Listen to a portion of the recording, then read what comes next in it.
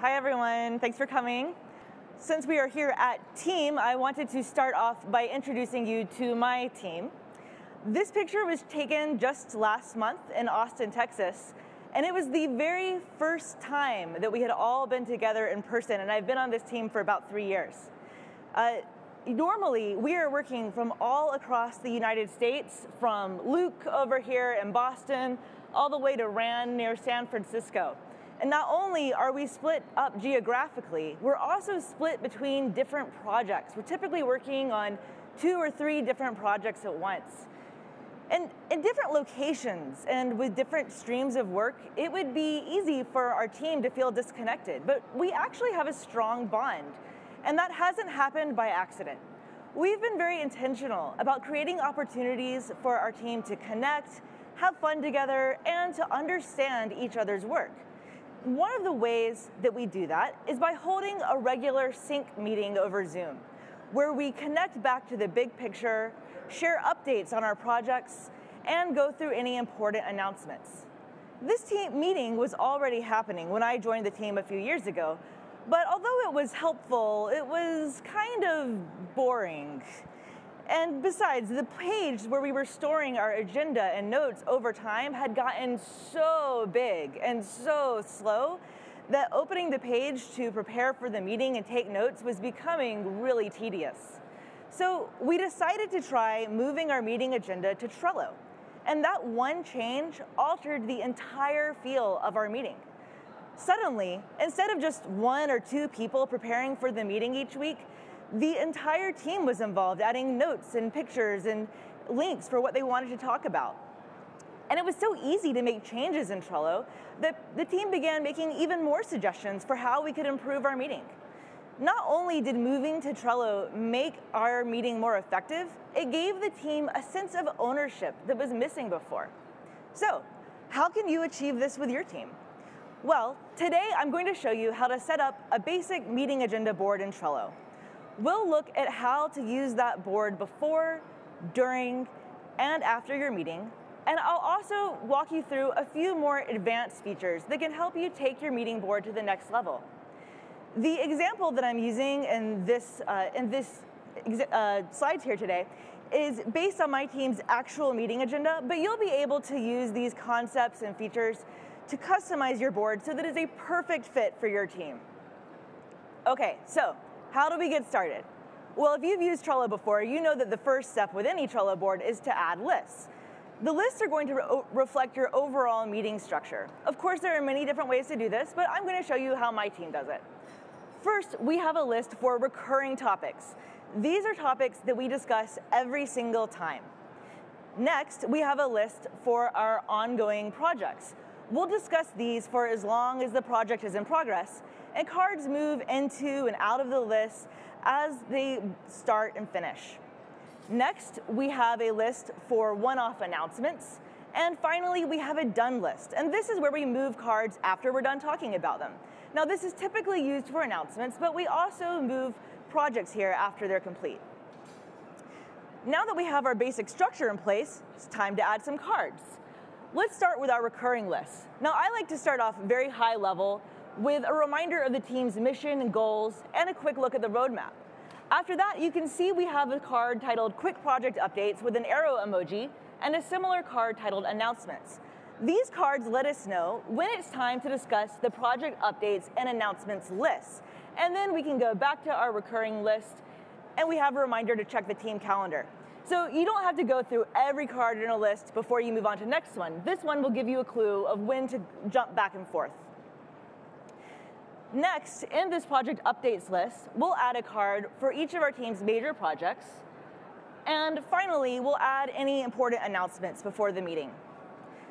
Now, if you stopped here, you would still have a pretty good setup for your next team meeting, but let's take a look at a few things you can do while you're getting ready that can help the meeting run even more smoothly.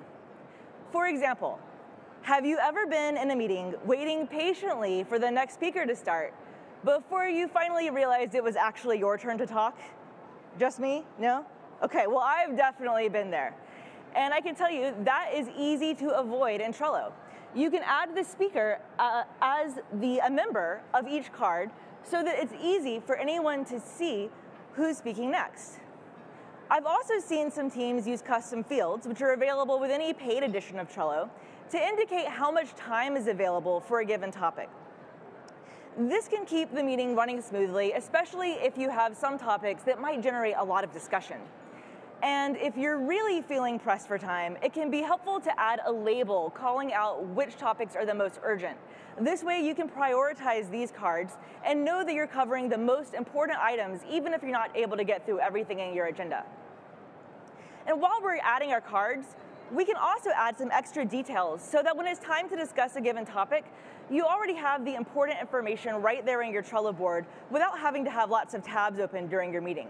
So for example, right here in the description, we could have a summary of the topic and even an image, such as a design you want the team to review or a graph like you see here.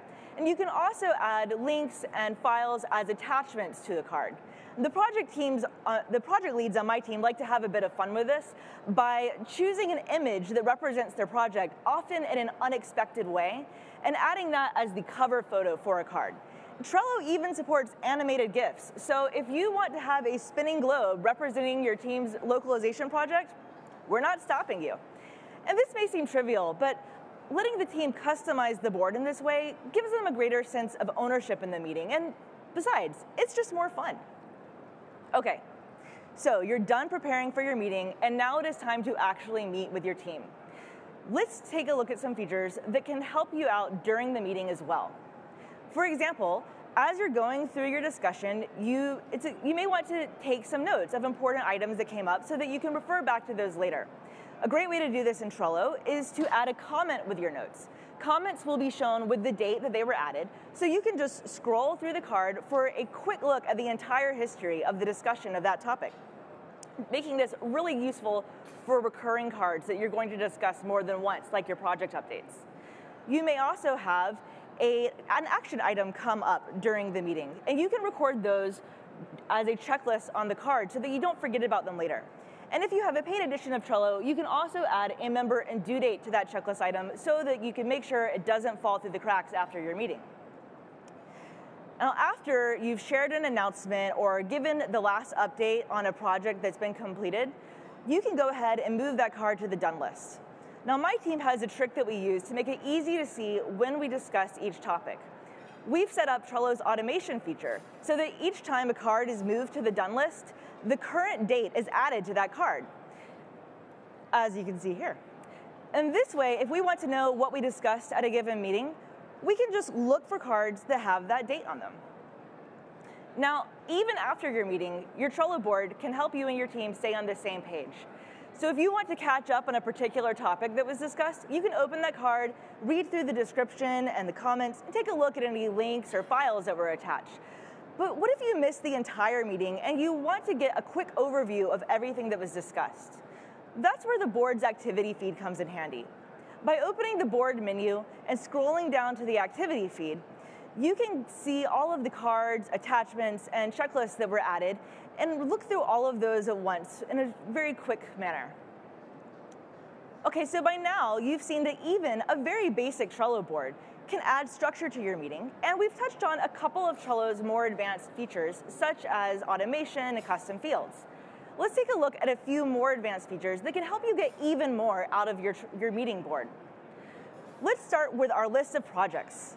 So we talked about using this meeting to connect back to the big picture, and a great way to do that is by showing your team your roadmap regularly so they can see how the different work streams fit together and what's coming up next. An easy way to achieve this in Trello is by using the timeline view, which is available with both Trello Premium and Trello Enterprise. All you need to do is add a start date and an end date to any card, and it will show up right here in the timeline view.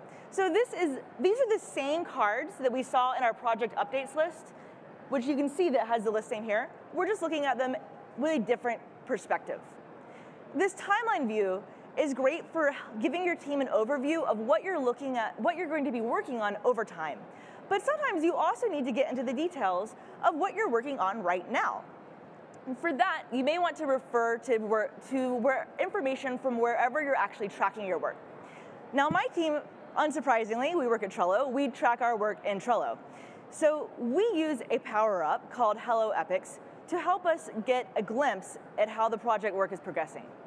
Power-ups are extensions that you can add to your Trello board to give them extra functionality. They're available from both Atlassian and third-party developers, and they cover a wide variety of use cases. The power-up that my team has used, Hello Epics, allows us to set relationships between cards so that we can easily see how the project work is progressing just by looking at a single card. Now, I'm sure this talk of epics is very familiar to any of you tracking your team's work in Jira. If you're tracking work in Jira, could you raise your hand? Okay, yeah, quite a few of you. Well, never fear. We have a way for you to easily refer to those Jira tickets in your Trello board as well. First, you'll need to copy the URL from your Jira ticket, and then open the relevant card in Trello and paste that URL into the card description. You can either display that as an inline link or as a card view, and I have one of each in this sample here. Then, click on full screen view, and you can find it on hover for this inline link. This will allow you to view and even edit the Jira ticket right from your Trello board, so you can easily check on the status of child issues and your subtasks without having to leave your Trello board at all. When you're done, you click on the X, you're right back where you left off. Now, if you watched Anu's keynote today, you might recognize this as a smart link. Smart links give you extra context about a link without you having to leave the page you're on. As you can imagine, this is incredibly useful for meetings where you may need to refer to content from multiple sources as you're going through your agenda. You can even use smart links on the board level without having to open a card. For example, if there was a company announcement shared in Confluence, you can paste the URL for that page as the title of a card, and Trello will create a link card based on that content. So you can see that it's showing the title and a snippet from that Confluence page. Once again, we can click on full screen view to read through the page and share the announcement with the team without having to leave the board. Gone are the days of needing to have 15 tabs open just to get through your meeting. With smart links, all you need is a Trello board. Okay, so we've talked about a lot so far. Feels like this 15 minutes going by fast. So what are you going to do now with all of this information? Well, when you set up your own meeting board, I'd like to encourage you to keep things simple at first before you start adding lots of different features. Use the board a few times and then ask your team how they're feeling about the meeting and what could be improved. Just like we have agile software development, we can have agile meeting development. Using their feedback, you can then iterate on the meeting and on your Trello board so that it gets better and better each time you run the meeting. If you need any help getting started, I've put together a template board similar to the example I've used today, and you can find that in Trello's template gallery by searching for weekly sync. You can also scan the QR code, and if you can't get it here, find me at the Trello booth later and I'll help you scan this. You can scan the QR code to go directly to this template. We have a few other weekly meeting templates in the template gallery as well, so feel free to try a few and see which one your team likes best. You do not have to use mine. I will not be offended. Thanks for taking the time to attend this session today. Now you know how to structure a weekly team sync meeting, or bi-weekly, like my team does it, using a Trello board as the agenda. I hope that you feel confident now in using some of Trello's more advanced features, and I hope that you'll either create your own board or use one of our templates to try this out with your team. Enjoy the rest of Team 23. Thank you.